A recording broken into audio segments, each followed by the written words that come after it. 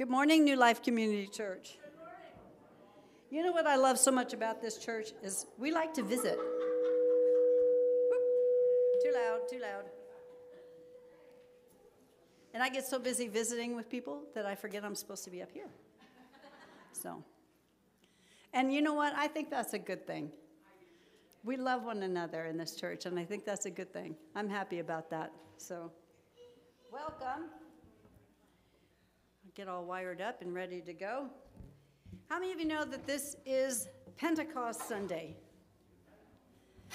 Yep, a few of you know that. How many of you know what Pentecost is? Yay, and you're going to be hearing a little bit more about that later this morning when Heinz brings his message. But in the meantime, we just want to welcome the presence of the Holy Spirit. I've said this before, I'm going to tell you again, and I really want you to keep thinking about it, so I'm going to keep reminding you of it. We're praying for revival, and revival is happening in this church. More and more people, yes, amen, hallelujah. More and more people are catching that vision. More and more people are getting on board with that, and we want to be a city on a hill that can't be hid. We want to shine our light so brightly in this county that people will be like, what is going on at that church downtown Stony Plain? That's the people we need to be. People that are on fire for Jesus, that are out ministering to the lost, that are just serving in any capacity they possibly can because they love the Lord. And that happens when the Holy Spirit is in you, when the Holy Spirit is prompting you and moving you and guiding you and saying, go. And we go. Amen? We're so looking forward to what God is doing in this place. So some of us in the leadership just got off a really intensive workshop yesterday. Super good. Glad to be doing it. It's called Freedom in Christ. When this program comes to you guys in the fall, I am highly recommending that you go through the program. It's going to blow your socks off and change your world, and we're looking forward to it. Thank you, Colleen. Thank you so much. So let's stand. Hallelujah. And let's just worship the Lord. But first, let's just welcome him in praise and in prayer this morning. Father, we are so grateful to be in this place today. We are so grateful for you. Thank you, Jesus, that you sent the Holy Spirit when you left. You didn't abandon us. You didn't leave us. You promised that you would be with us forever, and you are here, and we are grateful. Thank you, Holy Spirit, for being in our midst. Thank you for the work that you want to do in our hearts. Lord, I pray that you will just touch each and every heart that's here this morning. I pray you'll touch each and every heart that's listening online. Not only touch them, Lord, but just blow open the doors of their heart, Lord, and just let them receive your joy and your presence. And Lord, that we will just be better and stronger together because of you. We just invite you into this place this morning. And we want to give you all of our praise and all of our worship. In the name of Jesus, I ask this. Amen. Amen. Who's ready to worship God this morning? Who is ready? Hallelujah. We're going to start out with This Is Amazing Grace. I love the words of the song. Who breaks the power of sin and darkness? Whose love is mighty and so much stronger? Who shakes the whole earth with holy thunder? Who leaves us breathless in awe and wonder? Boy, if you can't say Jesus, we want to talk to you afterwards because I'd like to introduce you to this Jesus. Amen?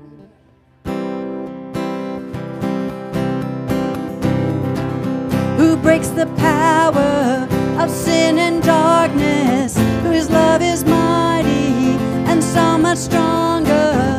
The King of glory, the King above all kings. Who shakes the whole earth with holy thunder, who leaves us breathless in awe and wonder, the King of glory, the King above all kings. This is amazing grace. This is unfailing love, that you would take my place, that you would bear my cross. You would lay down your life, that I would be set free. Oh, Jesus, I sing for all that you've done for me. who brings our chaos back into order, who makes the orphan a son and daughter, the King of glory, the King above all kings, who rules the nations with truth and justice, shines like the sun in all of his brilliance, the King of glory, the King above all kings. This is amazing grace. This is unfailing love, that you would take my place, that you would bear my cross, you would lay down your life, that I would be set free. Oh, Jesus, I sing for all that you've done for me. Worthy is the Lamb who was slain, worthy is the King who conquered the grave, worthy is the Lamb who was slain, worthy is the King who conquered the grave, worthy is the Lamb who was slain, and worthy is the King who conquered the grave, worthy is the Lamb who was slain, worthy, worthy, worthy. This is amazing grace. This is unfailing love, that you would take my place, that you would bear my cross, you would lay down your life, that I would be set free. Oh, Jesus, I sing for all that you've done for me. This is amazing. This is amazing grace.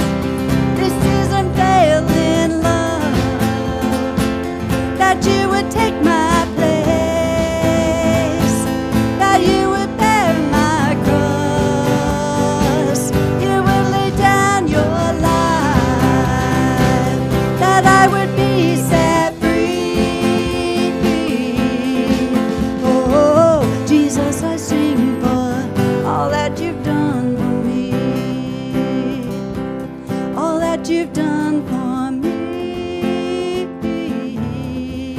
Oh, Jesus, I sing for all that you've done for me. Hallelujah, Lord. We just sing for what you have done for us. We are so grateful, Lord, for who you are and what you have done. That you would take us, Lord, you would take our sin away, that you would die in our place.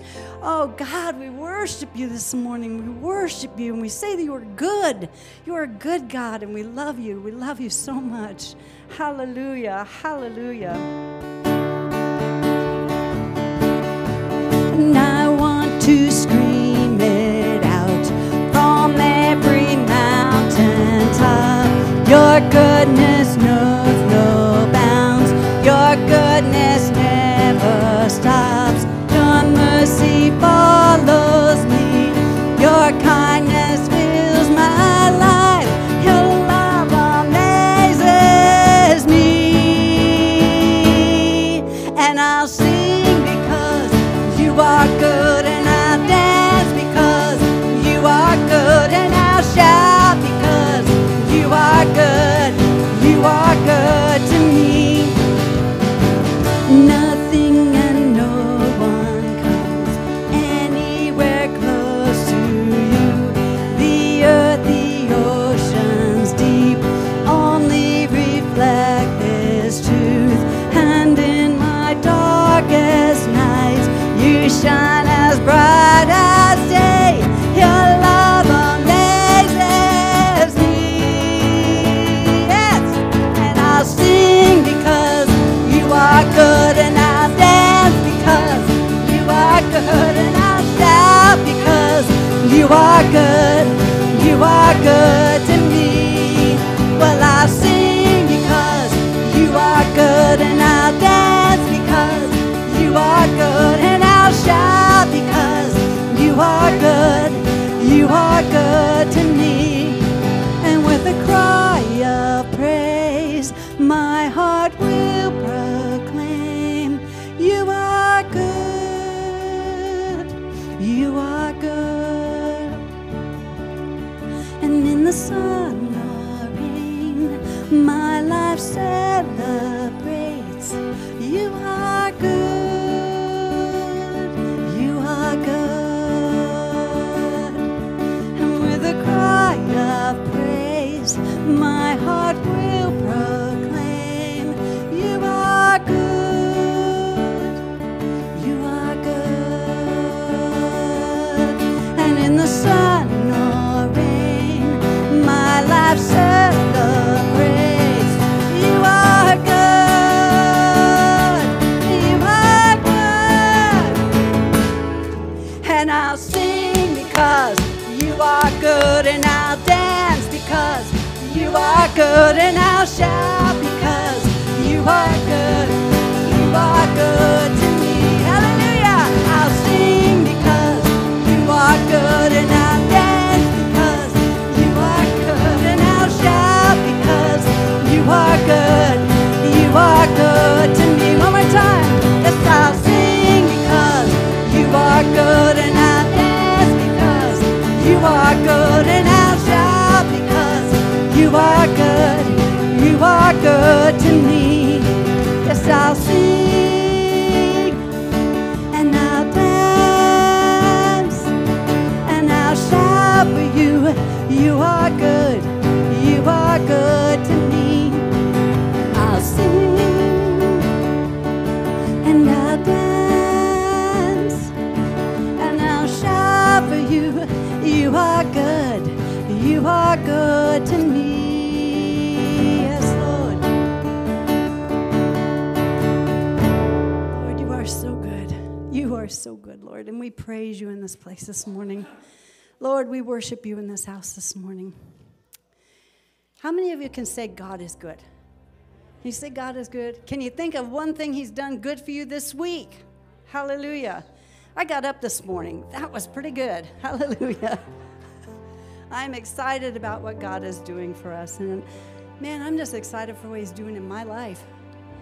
I just bless him every day, and I want to praise him every day, every day, every day.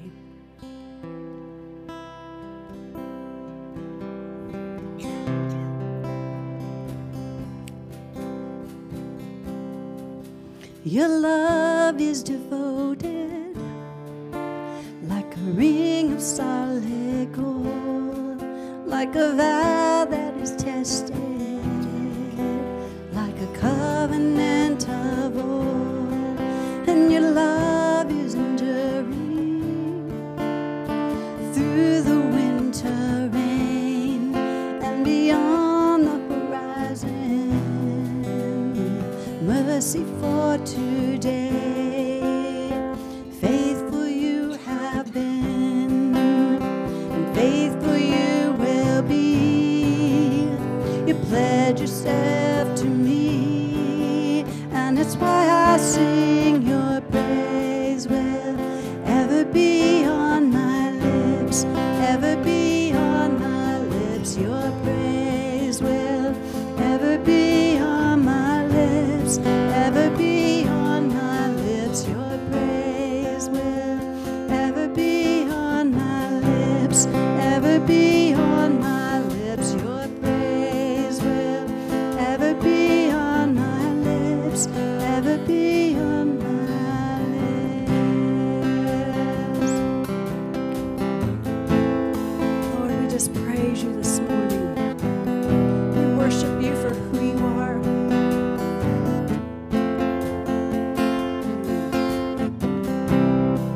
And you father the orphan, your kindness makes us whole, and you shoulder our weakness, and your strength becomes our own, and you're making me like you,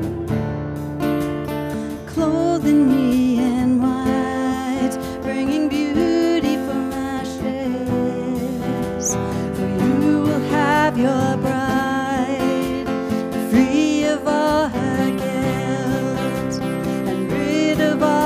shame, and known by her true name. And it's why I sing your praise will ever be on my lips, ever be on my lips. Your praise will ever be on my lips, ever be on my lips. Your praise will ever be on my lips, ever be on my lips. Your praise will ever be on my lips, ever be on my lips.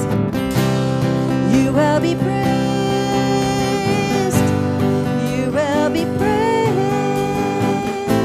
With angels and saints we sing, worthy are you, Lord. You will be praised, you will be praised. With angels and saints we sing, worthy are you, Lord. You will be praised, you will be praised. With angels and saints we sing, worthy are you, Lord. You will be praised, you will be praised.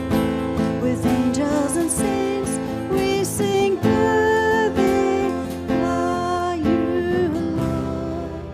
And it's why I sing your praise will ever be on my lips, ever be on my lips. Your praise will ever be on my lips, ever be on my lips. Your praise will ever be on my lips, ever be on my lips. Your praise will ever be on my lips, ever be on my lips. Your praise will ever be on my lips, ever be on my lips. Your praise will ever be on my lips, ever be on my lips. Your praise will ever be on my lips, ever be on my lips. Your praise will be on my lips,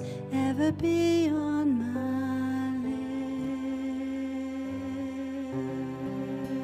lips. We praise you this morning, Lord. We just praise you in this house. Hallelujah. Lord, let your praises be manifest in this place this morning. Hallelujah. Hallelujah. Praise God from whom all blessings flow. Praise him, all creatures here below. Praise him above, ye heavenly hosts. Praise Father, Son, and Holy Ghost. Let's sing that one more time. Praise God from whom all blessings flow. Praise him, all creatures here below. Praise him above, ye heavenly hosts. Praise Father, Son, and Holy Ghost. Amen. Amen. Amen.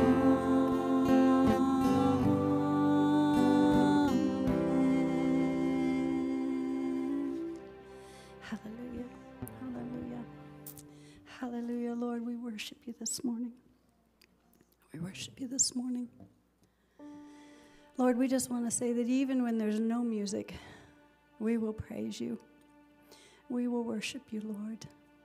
We're so grateful for the instruments that you've given us and the voices that you've allowed us to sing with.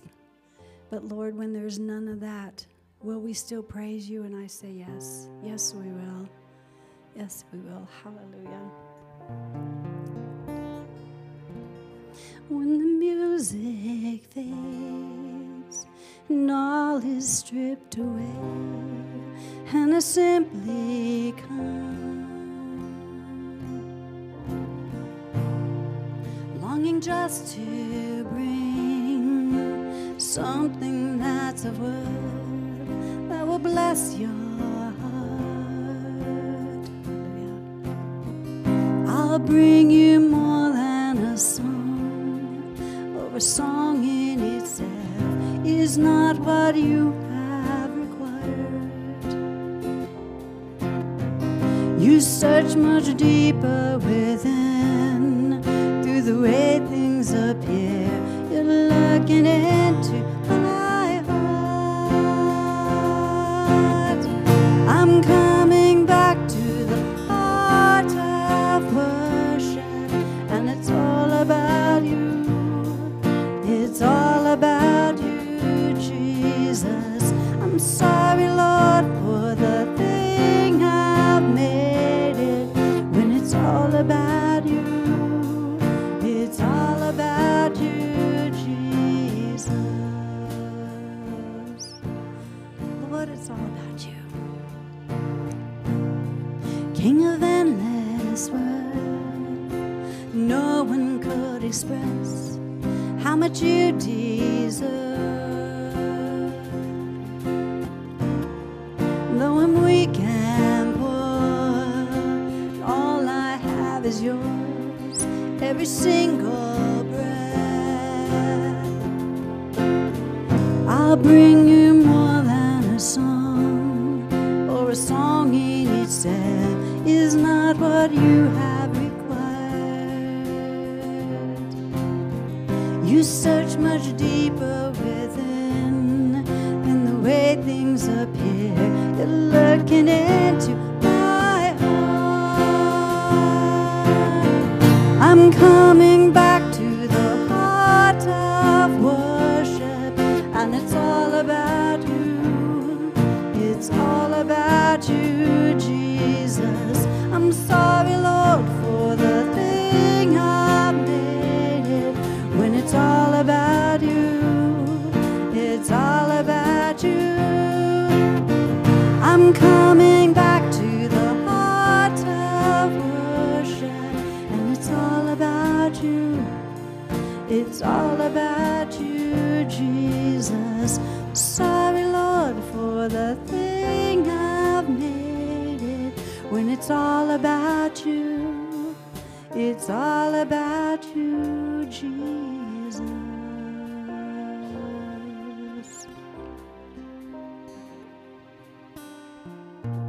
Would you stand and pray with us?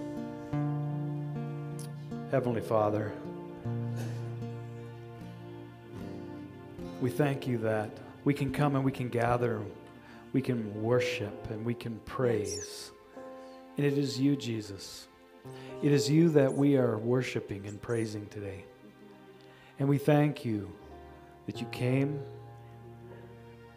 that you were born into this world, that you showed us how to live, that you would die for our sins, that you would be resurrected, that you would show yourself for 40 days to a multitude of people. You would ascend into heaven, and then you would say, wait for just a little while, and then you sent your Holy Spirit. And your Holy Spirit is with us, and we thank you for that person of God. Oh, we praise you for that. We praise you for the Spirit. We praise you that the Spirit fills us. We praise you that the Spirit leads us. We praise you that the Spirit teaches us and directs us and convicts us. We praise you that the Spirit guides us and that the Spirit testifies to us and that the Spirit guarantees us and seals us. And we thank you for all of that, Lord. Oh, we praise you this Pentecost Sunday for all that you have done. What an amazing work you did. What an amazing work that you continue to do. And I pray this amazing work would be at work in us. I pray that your power would be at work in us. I pray, Lord God, that we will be a changed people, a revived people, a blessed people.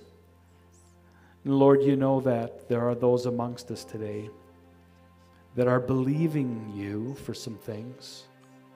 They're believing you today to bring healing to their bodies. And so I pray that you would show them that you can do that and that you still will do that. So bring healing to the body. There are some here amongst us, whether in person or online, that are believing you for a financial miracle. They're destitute financially. And they're believing you that you will do something amazing. And so, Lord, I pray that this would be the week that you would do that. You would put food on their tables again. Help them pay their bills. Help them meet ends meet. And Lord, there are those amongst us today that have been praying a long time for family and friends. And we have been praying for their salvation. And we are believing you for that. And that is your work as well. And so we pray that you would save our families.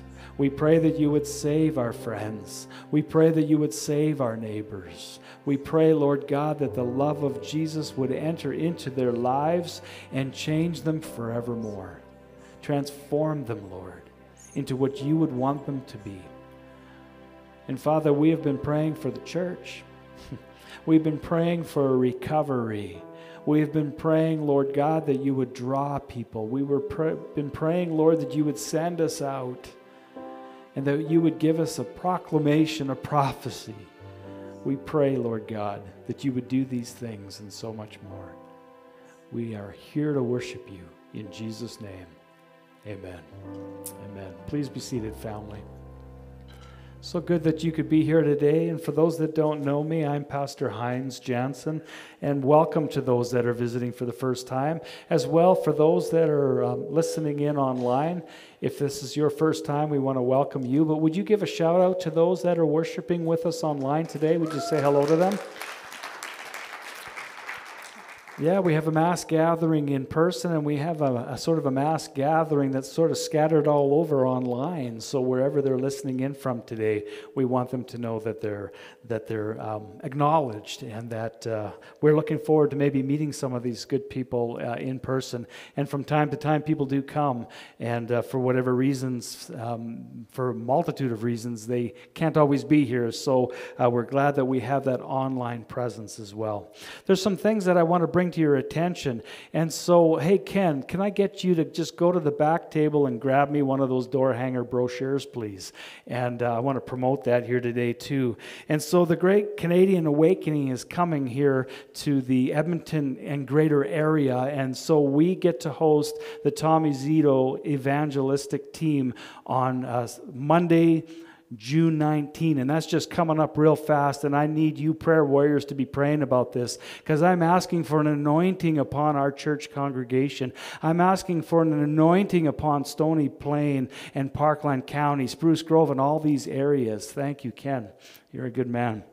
And so I'm asking for these things to be happening, and I need you to be praying, and I need you to be participating in this. And so we're going to be going out, and we're going to be telling people about Jesus.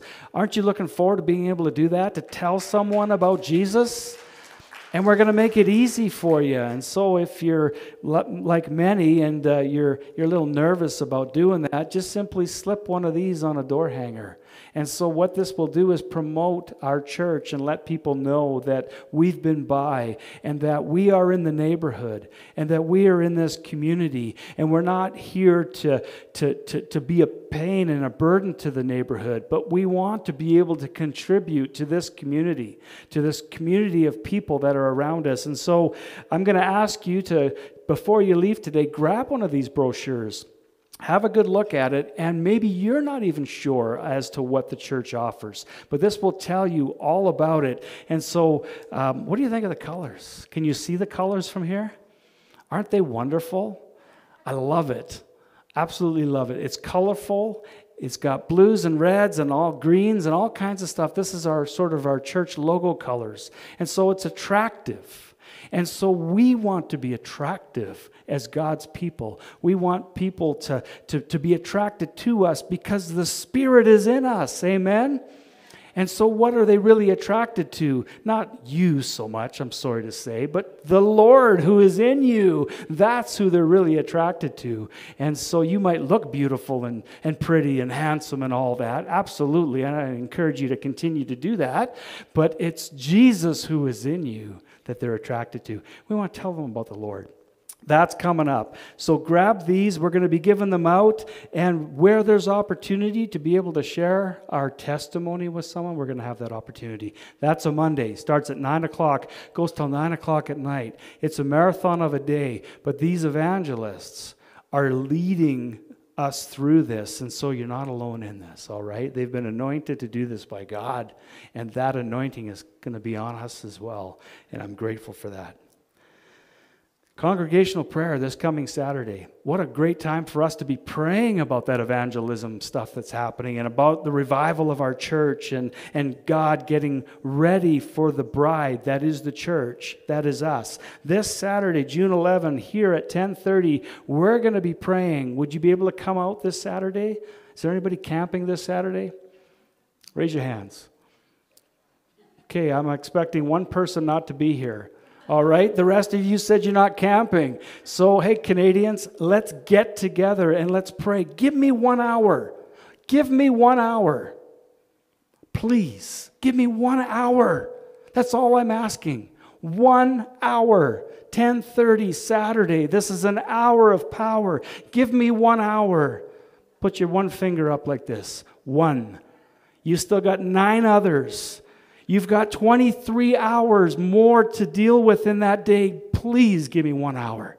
Prayer is important. If we don't gather for prayer as a church, this place ain't going anywhere. That revival that's coming isn't going to happen. The evangelism stuff that's coming here on the 19th throughout isn't going to make a difference if we as the church are not praying. Give me 1 hour. How many hours do I need from you on Saturday? 1. 10:30 here at the church. 1 hour. Please, let's pray. Let's pray.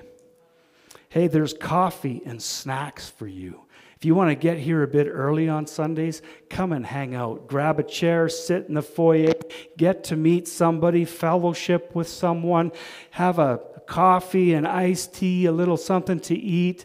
Let's do that again. At the end of the month, we are going to celebrate you all. That's what we're going to be celebrating.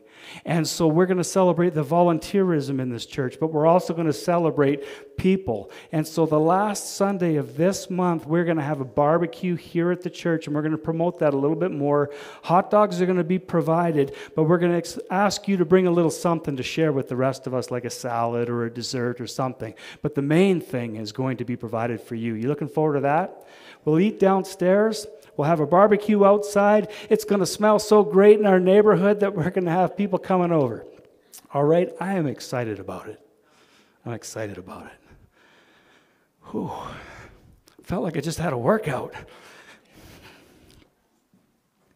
I do the stairs here a few times, eh? It's good for you. Get my steps in. How many of you do the steps thing? 10,000 steps a day.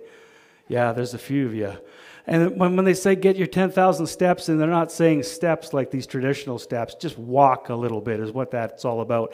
I try and do that. And so when I meet with people during the summer, I try and get out to a park and take you for a walk if you've got mobility. And so if you don't, then, or if I don't, sometimes we just sit down and we hang out that way. But, it's summer. Let's get out there as much as possible. Even if you've got a walker or whatever, get out and smell the roses. Get out and get some of that beautiful scent of what's growing on the trees right now is beautiful. Have you seen the pinks and the whites and all the different colors? My daughter and myself went for a walk last week in Edmonton, and I had to stop almost at every tree and get a good smell, a good scent of what was there. It's absolutely amazing. It just perks me right up. Perks me right up. You know what else perks me up? The Holy Spirit. The Holy Spirit revives me. The Holy Spirit took a man who was dead in his transgressions, a man who was dead spiritually, and brought me to life. That is what the Holy Spirit has done for me. Oh. And I can smell the roses now. I can see them.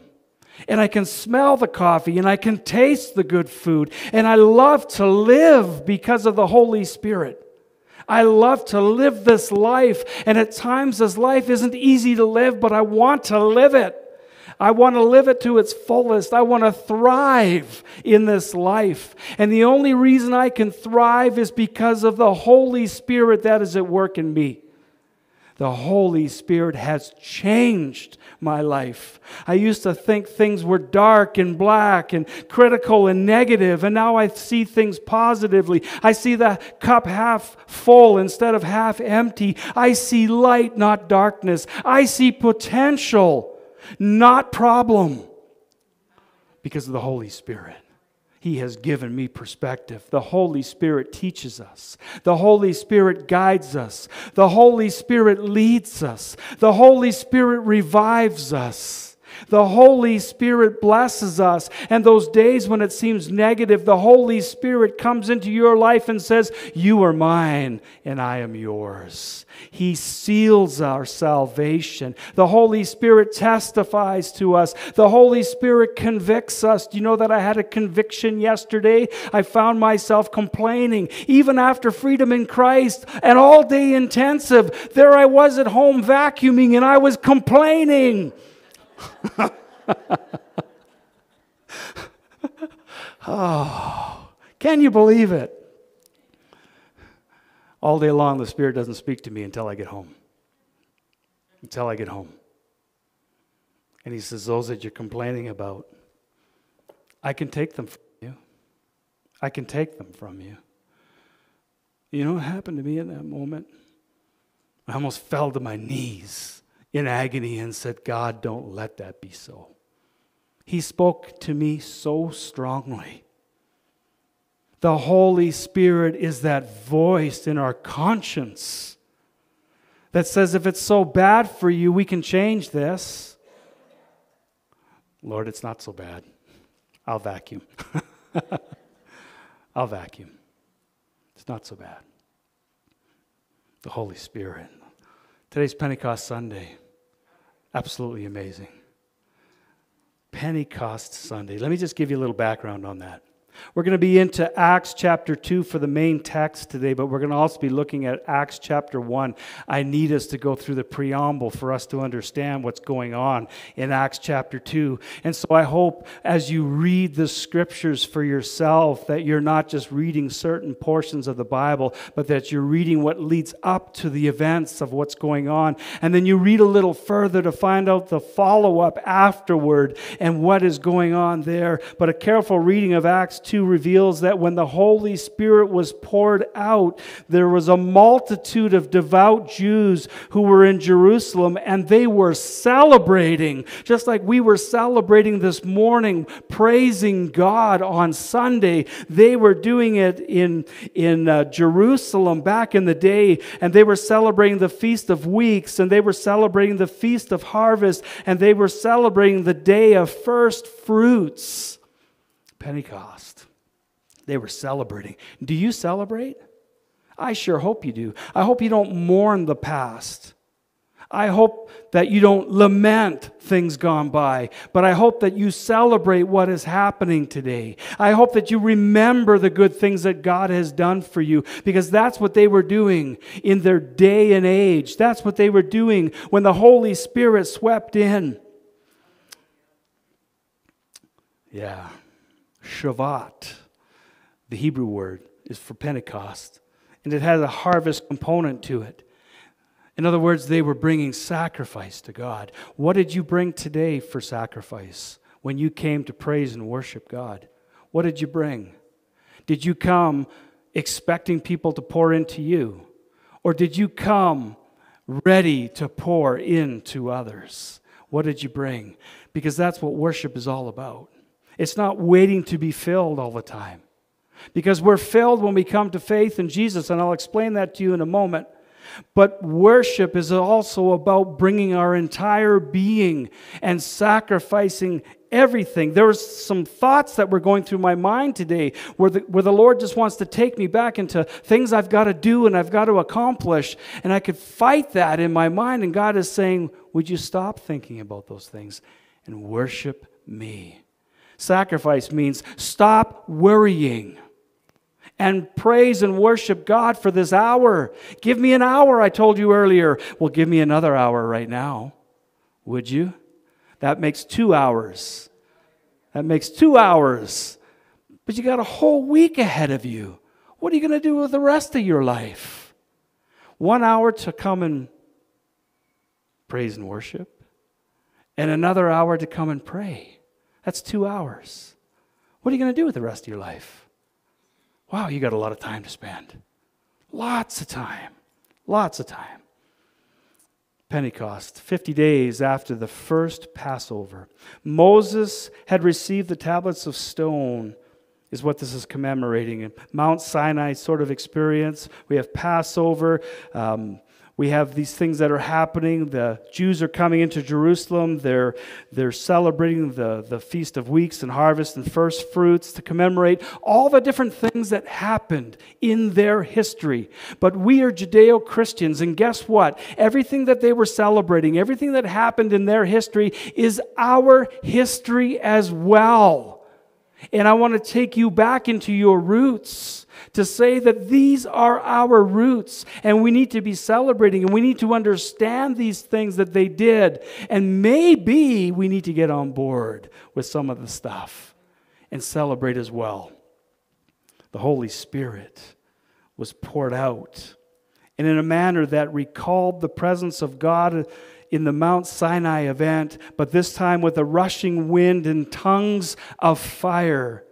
Family, there have been times that I have prayed over you, and I've been in other churches praying, and my back is on fire.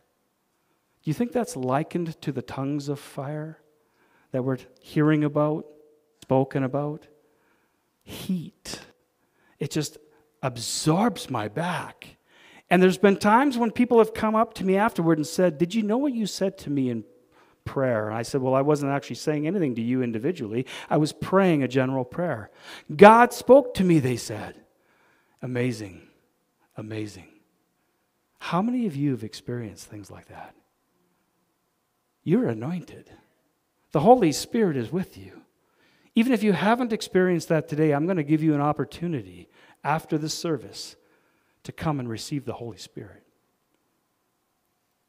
In Jeremiah 31, Jeremiah prophesied that unlike the Sinai covenant, the Mosaic covenant, which their fathers broke, the new covenant through Jesus Christ would accomplish the setting of God's law within them and the writing of it on their hearts. I was in a prayer meeting 2 weeks ago, and a woman came up to me and she put her hand on me and she prayed over me. And she said, I see 2 things going on in your life. It's like she saw into my heart. I see that the doorposts of your heart have the blood of Jesus on them. And I see the law of God written on your heart. I can't forget this. I can't forget this. It was the Holy Spirit through this person that reminded me that I am confident in my salvation, that I am confident in Jesus. Christ's blood means everything to me. He has forgiven me. And His law means everything to me. Every time I break it, I feel a conviction of His Holy Spirit to say, why? You didn't have to. And then He reminds me over and over again, Heinz, when you can't keep my laws, I keep them for you. I keep them for you. And yet I still want to perk up, and I still want to do better. It drives me to want to do better, not in a bad way, not in a negative way, but in a way to say I don't want to grieve the Holy Spirit anymore. I don't want to grieve you. I want to do right by you. Oh, the days are coming. Jeremiah 31 to 33 says, the days are coming, declares the Lord, when I will make a new covenant with the people of Israel and with the people of Judah. It will not be like the covenant I made with their ancestors when I took them by the hand to lead them out of Egypt, because they broke my covenant, though I was a husband to them, declares the Lord. This is the covenant I will make with the people of Israel after that time, declares the Lord. I will put my law in their minds and write it on their hearts. I will be their God, and they will be my people. Where is the law of God written? It is on our hearts. It is on our hearts. And may He see that the blood of Jesus is on the doorpost of your heart, and the law of God written there as well. You know, the Apostle Paul in the New Testament explains this in Romans 8, 3-4. He reiterates what was written in Jeremiah 31 and said that the Holy Spirit would enable believers to fulfill the righteous requirements of the law, still not perfectly because we have our bad days, but with a newly available power from His indwelling presence. Romans 8, 3-4, the days are coming, declares the Lord. You think I just repeated Jeremiah. Listen to this. Paul said it. The days are coming, declares the Lord, when I will make a new covenant with the people of Israel and with the people of Judah. It will not be like the covenant I made with their ancestors when I took them by the hand to lead them out of Egypt, because they broke my covenant, though I was a husband to them, declares the Lord. This is the covenant I will make with the people of Israel after that time, declares the Lord. I will put my law in their minds, and I will write it on their hearts. I will be their God, and they will be my people. Wow. It's reiterated in the New Testament. What was said in the Old didn't change. It was brought forth into the New. Where is God? God is with you and I. And He is in our soul. He has revived our spirit. And Pentecost is a reminder today that the Holy Spirit, the person of God, the Holy Spirit, now indwells you and me, those who have said yes to Jesus. And Gentiles are included in this. That's you and I. We're grafted in. Have you ever seen a grafting ever before your very eyes? I seen a grafting of a part of a tree. We went and we bought a linden tree, and we were going to plant that, and we've had some horrible success with our linden trees. We put in 6. There's about 2 that are doing really well, and we probably pay too much. But one of these trees had this spot on top, and they had grafted this piece of the tree into the original piece, and it grew greatly. And it became a part of that tree. And that's what you and I have become. We are growing greatly. We have been grafted into the original tree. We have Judeo-Christian heritage. And we celebrate with all of the Jewish nation. And we are Gentile people that are now brought into the family of God. Paul writes in Romans 11, 13-21, that the root supports us Gentile believers. I am talking to Gentiles, he says. Inasmuch as I am the apostle to the Gentiles, I take pride in my ministry, in the hope that I may somehow arouse my own people to envy and save some of them. Oh, he tried, but he had struggles to bring the Jewish nation. So he went to the Gentiles. For if their rejection brought reconciliation to the world, what will their acceptance be but life from the dead? And if the part of the dough offered as first fruits is holy, then the whole batch is holy. If the root is holy, so are the branches. If some of the branches have broken off, and you, though a wild olive shoot, have been grafted in among the others, and now share in the nourishing sap from the olive tree, do not consider yourself to be superior to those other branches. Israel is not superior to the Gentile nation. The Gentile nation is not superior to Israel. We are equal. We are siblings. We are a family. In World War II, guess what Hitler tried to do? Divide the family. He wanted to annihilate the Jewish nation. What do you think people still do today? They try and annihilate the Jewish nation. And if they try and take out Israel, they're also going to try and take out Christians. because we are part of the same family. And so when they are at war with Israel, they are at war with all of Christianity. When the enemy comes against Israel, the enemy comes against all of God's people. Why do you think so many people fight for Israel who are Christians? Because they understand their heritage. And they understand that we are one in the family of God. In verse 18, do not consider yourself to be superior to those other branches. If you do, consider this. You do not support the root, but the root supports you. You will say then, branches were broken off so that I could be grafted in. Granted, but they were broken off because of unbelief, and you stand by faith. Do not be arrogant, but tremble. For if God did not spare the natural branches, He will not spare you either. That was Romans 11, 13 to 21. Reverend Don James, who's a part of Bridges to Peace Canada, Your Israel Connection, in his commentary on Pentecost, encourages us with the words, "May the Lord bless you richly in these days. He is strongly on the move, restoring His chosen people to their land and restoring His Gentile church to our biblical and Hebraic roots. May He be strongly on the move in every dimension of your ministry." What a blessing. What a blessing. Pentecost Sunday is a celebration of the Holy Spirit given to all who receive Him. I want to read for you, and this is kind of how I want to end it. I want to read for you chapter 2 of Acts. But before we get there, I want to read through chapter 1. And I want to give a little bit of a narrative here. I want you to understand what was going on before the Holy Spirit was given. Chapter 1 of Acts. In my former book, Theophilus, I wrote about all that Jesus began to do and to teach until the day that He was taken up to heaven, after giving instructions through the Holy Spirit to the apostles that He had chosen. After His suffering, He showed Himself to these men, and He gave many convincing proofs that He was alive. He appeared to them over a period of 40 days and spoke about the kingdom of God.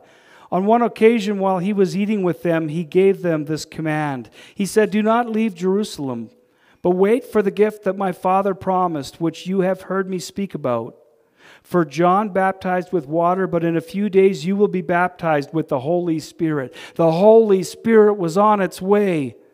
Very much like that God, through Jesus Christ, is back on His way to return. And the Holy Spirit hadn't been given yet. This is 2,000 years ago. Verse 6. And so when they met together, they asked Him, "Lord, are you at this time going to restore the kingdom to Israel?" And He said to them, "It is not for you to know the times or dates the Father has set by His own authority.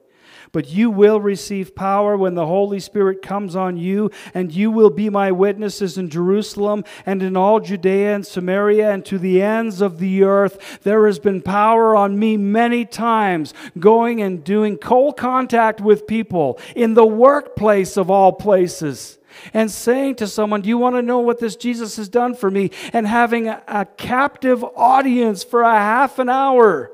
Of course, I had to work a half an hour later that day to make up for the time that I spent.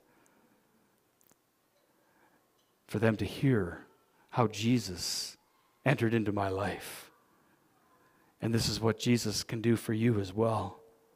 In verse 9, after He said this, He was taken up before their very eyes, and a cloud hid Him from their sight. And they were looking intently up into the sky as He was going, when suddenly 2 men dressed in white stood beside them. "Men of Galilee," they said, "why do you stand here looking into the sky? This same Jesus who was taken from you into heaven will come back in the same way that you have seen Him go into heaven." That was the promise given to them 2,000 years ago. It is still a promise given for you and I today. This prophecy has not yet been fulfilled. Jesus is still going to return. But before He is going to return literally in the person of Jesus, He sent the person of the Holy Spirit. They didn't know this. Many of them were thinking, oh, Jesus is going to come again, and we're going to have a barbecue. We're going to sit around the fire. We're going to hear him tell these good stories again. We're going to watch him do miracles, and we're going to see him cast out demons. And Jesus knew better than that, and he said, oh, these people, if they only knew that they're going to be the ones now to cast out demons, that they're going to be the ones now to set the captive free. Oh, we sometimes think, oh, these disciples, these apostles, they must have been some pretty smart people. No smarter than you and I. No smarter than you and I. They were just as human. Just as human. Verse 12 of chapter 1. Then they returned to Jerusalem from the hill called the Mount of Olives, a Sabbath day's walk from the city. How long is the Sabbath day? The whole day. 24 hours. It took 24 hours to get there. And when they arrived, they went upstairs to the room where they were staying, and those that were present there, listen to this list of people. Peter was there. John was there. I wish I was there. Oh, I wish I was there. James was there, and so was Andrew. And Philip and Thomas and Bartholomew and Matthew. Guess who else was there? James, son of Alphaeus. And Simon the Zealot. And Judas, son of James, was also there. And they all joined together constantly in prayer. So I'm asking you for 1 hour on Saturday. 1 hour. Are we that busy? Are we busier than those disciples back in the day? They were some busy people. They were committed to gathering for prayer constantly, along with the women. So it wasn't just the men. So we hope to see some women here on Saturday too. And Mary, the mother of Jesus, was also there, as were Jesus' brothers. Verse 15. In those days, Peter stood up among the believers. Peter was a pretty bold guy, wasn't he? Would you agree? Some say that he was kind of like a bull in a china shop. Do you all know what that means? He's a little rough. He's a little crude, but he gets the message across, because you take notice when a bull goes through a china shop, but you got to clean some things up afterward, right? That's kind of how he was. And so if you're like that, that's fine. If God can use Peter, he can use you. He can use you. And in those days, Peter, he stood up among the believers, a group numbering about 120. And he said, brothers, the scripture had to be fulfilled, which the Holy Spirit spoke long ago through the mouth of David concerning Judas, who served as guide for those who arrested Jesus. He was one of our number and shared in this ministry. With the reward he got for his wickedness, Judas bought a field. There he fell headlong. His body burst open, and all his intestines spilled out. They were mourning Judas, because he was amongst them. And we mourn when those who have walked with us in Jesus' name fall away. What do you think we're doing post-COVID right now? We're counting. Where are they all? Where'd they all go? Where are the young families? Where are the children? Doesn't anybody raise their children in the church anymore? You ever ask those questions? Yeah. They were lamenting. And so do we. Everyone, verse 19, in Jerusalem heard about this. That was Judas' death and everything that had happened there. And they called that field in their language Akeldama, that is the field of blood. And 4, said Peter, it is written in the book of Psalms, may his place be deserted, let there be no one to dwell in it, and may another take his place of leadership. And guess what? They needed to bring about another disciple, another apostle. Therefore, it is necessary to choose one of the men who have been with us the whole time the Lord Jesus went in and out among us, beginning from John's baptism to the time when Jesus was taken up from us. For one of these must become a witness with us. For one of these must become a witness with us of his resurrection. So they proposed 2 men, Joseph called Barsabbas, also known as Justus, and Matthias. Then they prayed, Lord, you know everyone's heart. Show us which of these two you have chosen to take over the apostolic ministry, which Jesus left to go where he belongs. Then listen carefully to this. Then they cast lots to figure out who it would be that would become this apostle. And the lot fell to Matthias, and so he was added to the 11 apostles. And did you know that never again is casting lots ever mentioned in the Bible after this story? Because the Holy Spirit enters. They couldn't figure out what God's will was. But when the Holy Spirit filled their spirit, revived it, and filled their soul, they knew what God's will was. Because God was in them, telling them. They didn't have to cast lots anymore. Chapter 2, and when the day of Pentecost came, they're celebrating. They were all together in one place, much like we are here this Sunday. Suddenly a sound like the blowing of a violent wind came from heaven and filled the whole house where they were sitting. And they saw what seemed to be tongues of fire that separated and came to rest on each of them. And all of them were filled with the Holy Spirit. And they began to speak in other tongues as the Spirit enabled them. And some of you speak in a language that is not English. And some of you speak in a language that is not a language of humanity, but is a godly language. And I know that some of you are very reserved about that because you don't know how others will foresee this or take it in. Will there be an interpreter if I ever spoke out? Well, if you speak out in a tongue that is not human, there needs to be an interpreter so that the rest of us would be edified by that. Because we all want to hear from God if He has something to say to you.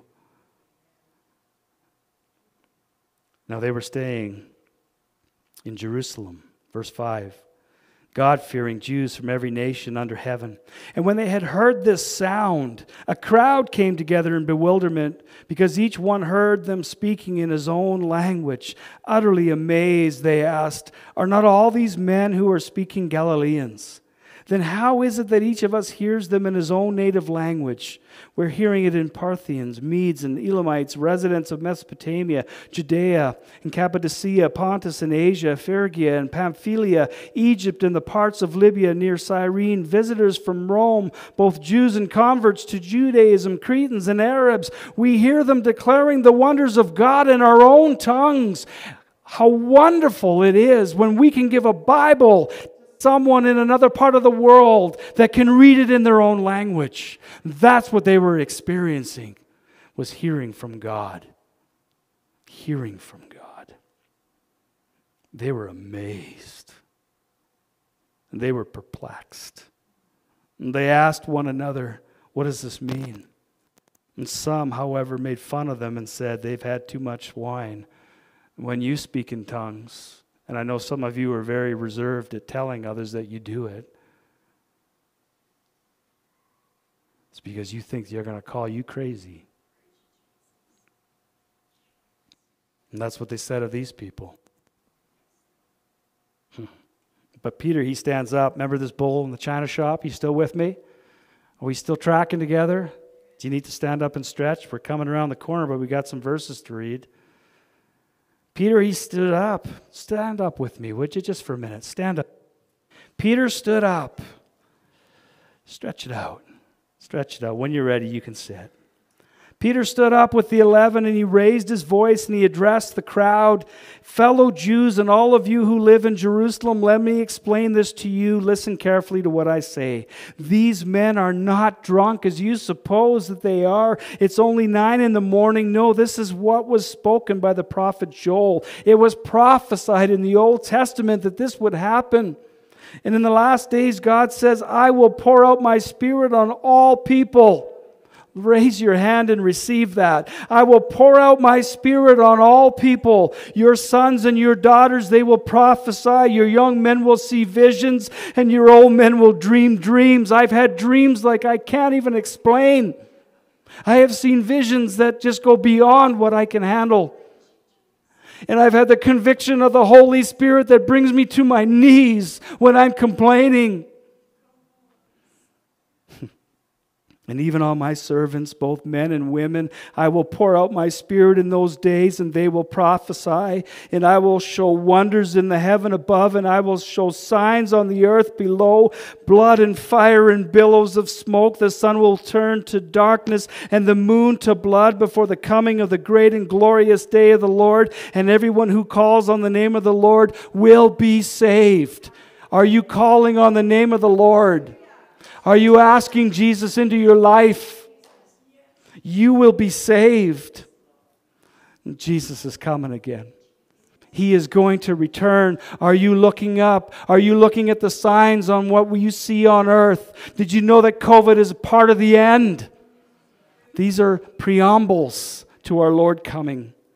In verse 22, men of Israel, listen to this. Jesus of Nazareth was a man accredited by God to you by miracles, wonders, and signs, which God did among you through him. And you yourselves know this man was handed over to you by God's set purpose and foreknowledge. And you, with the help of wicked men, put him to death by nailing him to the cross. Forgive us, Lord.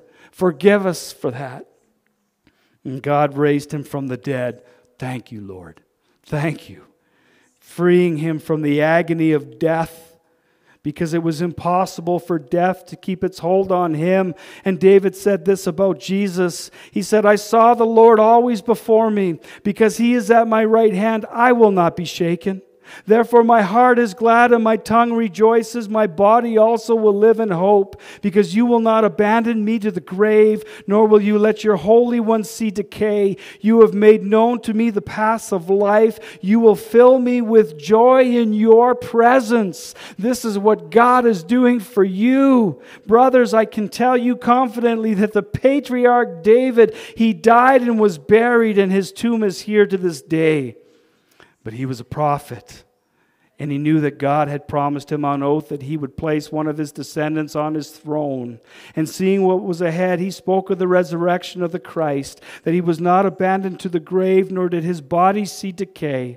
God has raised this Jesus to life. It is his Spirit. It is a living, it is a breathing, it is an active Spirit that is at work in this world today, and it is in the hearts of God's people. And God has raised this Jesus to life, and we are all witnesses of that fact. Friends, don't you see Jesus in each other? Don't you feel the Spirit? Don't you feel the Spirit? Don't you feel the warmth of his Spirit in your soul right now? Exalted to the right hand of God, he has received from the Father the promised Holy Spirit, and has poured out what you now see and hear. For David didn't ascend to heaven, and yet he said, the Lord said to my Lord, sit at my right hand until I make your enemies a footstool for your feet. Therefore let all Israel be assured of this. God has made this Jesus whom you crucified both Lord and Christ. And when the people heard this, they were cut. They were cut to the heart, and said to Peter and the other apostles, brothers, what shall we do? Sandy, I'm going to ask you to come up here. I'm going to ask you to play a little bit. Tammy, I'm going to ask you to stand to my right here. And God's been speaking to me all morning about this message. Actually, way before this morning, as I told you. He's convicted me a while back. These people were cut to the heart. Tammy's standing there, and Sandy's going to play a little bit of music for us. I don't know. Maybe something on the guitar. And I'm going to stand over here. And how we're going to end this service today is I believe in my heart that many of you have given your lives to Jesus at some point, but you've never received the Holy Spirit.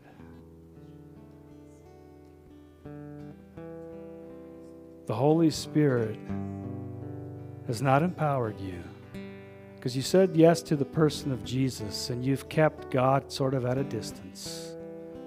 Kind of like this, kind of like we do with people that we struggle with, not fully trusting. I'm going to ask you today, if that's you, and maybe it's not you, maybe you just need a fresh touch from God today. Tammy's going to pray with you, and I'm going to pray with you over here. And I'm just going to simply ask us to make a line. Man, if I was out there, I'd want that. I'd want that. Never think that you've arrived. Never think that, okay, it's all good. God and I are good. We're good. We can be better. You can always be better, every one of us. We can be closer because we're on this side of heaven, which means sin is oppressing us and struggles and stuff happen. Maybe there's something between you and God that's keeping you from fully allowing the Holy Spirit to be at work in you, to empower you. I don't know what it is, but we need to make that right because I think you know what it is. Maybe you're blaming God for something. He didn't show up for you like you hoped. But when these people heard this, they were cut to the heart. They said to Peter and the other apostles, brothers, what shall we do? And what did Peter say to them? This is what you do. You repent. You repent of that. In other words, I'm sorry, Lord. And you turn away from that. And you say, thank you, Lord. I will trust you. And I will receive your Holy Spirit. They repented and they were baptized, and every one of them in the name of Jesus was forgiven of their sins. And you will receive the gift of the Holy Spirit when you do that. You hear what I'm saying? We come to Jesus, but we keep His Spirit at a distance. Today I want you to allow His Spirit in. And the promises for you and your children and for all who are far off and for all whom the Lord our God will call. And you know when they did this? 3,000 were added to their number. Oh, God is good. Let's form that line. And let's just care for each other. Let's pray over one another. I'm going to lead by example. I'm going to go to my good wife and I'm going to have her pray for me. And then I'm going to stand over here. And then you can go to her and you can come to me. All right? I will lead by example. I need more of God and less of me.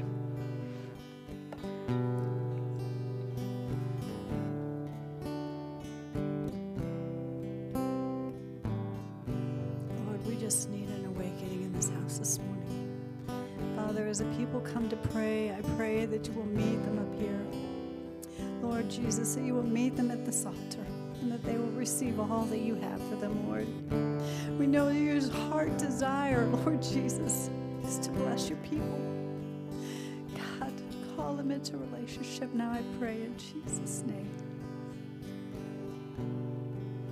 In our hearts, Lord, in this nation, awakening, Holy Spirit, we desire awakening for you and you alone. Awake my soul and sing. For the world you love, your will be done. Let your will be done in me.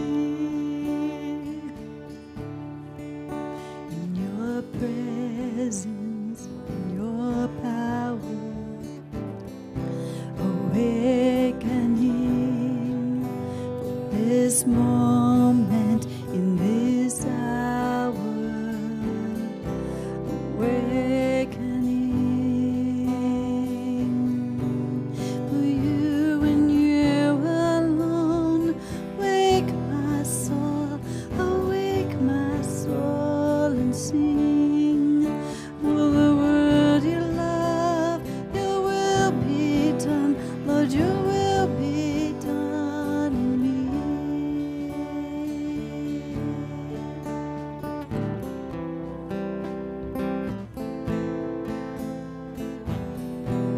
Thank you, Jesus.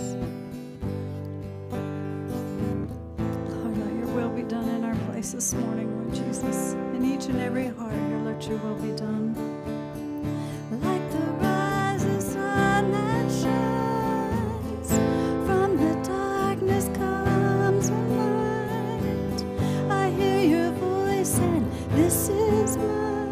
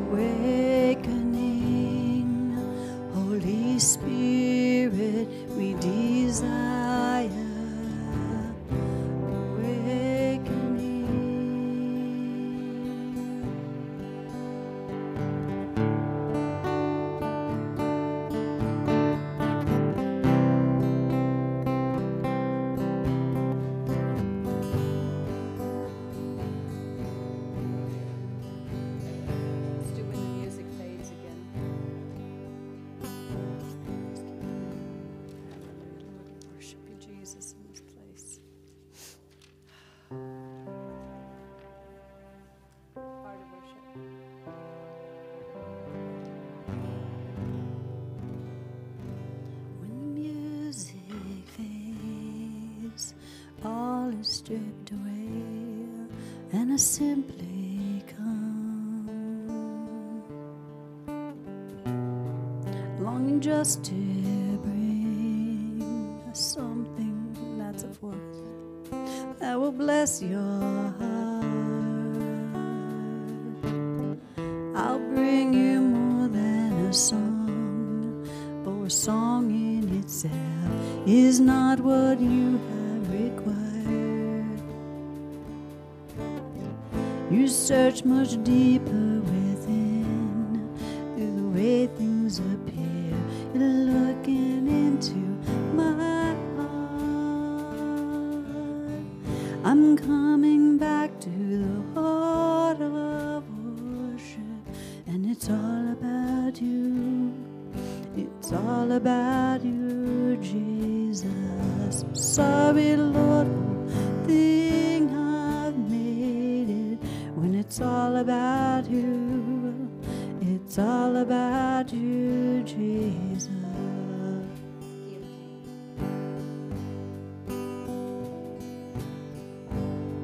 King of endless worth, no one could express how much you deserve. Though I'm weak and poor, and all I have is yours, every single breath. I'll bring you more than a song, for a song in itself is not what you have required. You search much deeper within, through the way things appear. You're looking into my heart. I'm coming back to the heart of worship, and it's all about you. It's all about you, Jesus. I'm sorry, Lord, for the thing I've made it, 'cause it's all about you. It's all about you, Jesus. It's all about you.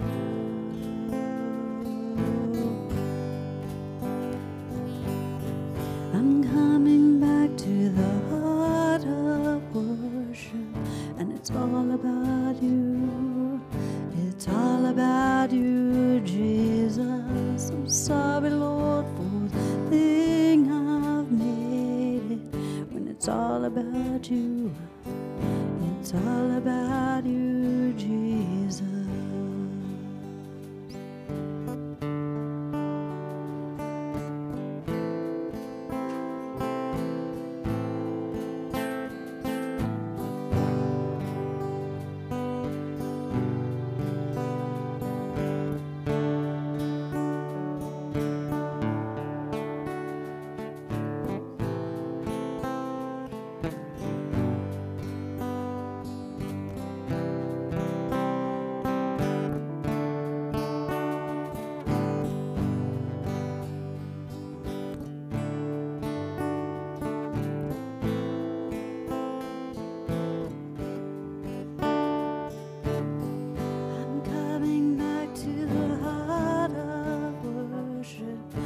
It's all about you.